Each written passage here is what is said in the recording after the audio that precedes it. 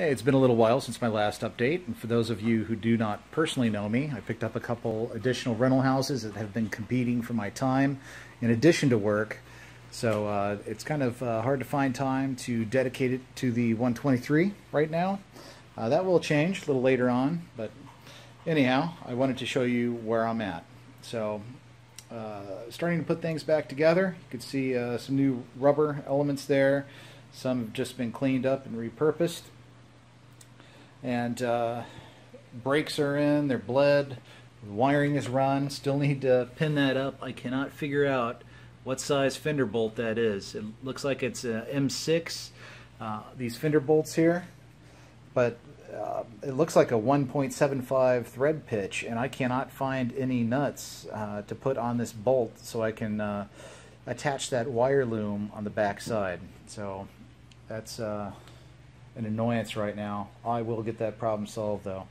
Anyhow, we are almost ready to receive this engine at this point. Let me show you what's going on the inside. You can see I'm starting to get the dash in. It's just sitting there right now. It is not bolted down. I really just wanted to do another double check for the AC and clearance. Here are the new LG1 Corbeau seats. So you can see that they're nice, they're comfortable, and I think they fit in here pretty good. Now, Corbeau does make a seat mount for this, so it was simple bolt-in operation. I did get the double sliders, and again, very happy with these seats. So everything's pretty much blacked out. Once the dash is permanently mounted, I'll go ahead and put the A-pillars back in. But we're coming along on the interior as well, trying to work that in parallel. And of course, here's the engine. I showed this in a prior video, but it is getting lonely. It needs some pistons to keep it company. So with that, let's go inside and check out the score of the day. I received the head and the engine internal parts back from the machinist today. Brooks Elliott did the machining on this head and some of the other work on the engine.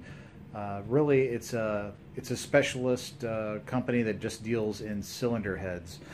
And I think he did a pretty good job. If we come in here, he did go ahead and port out the exhaust ports.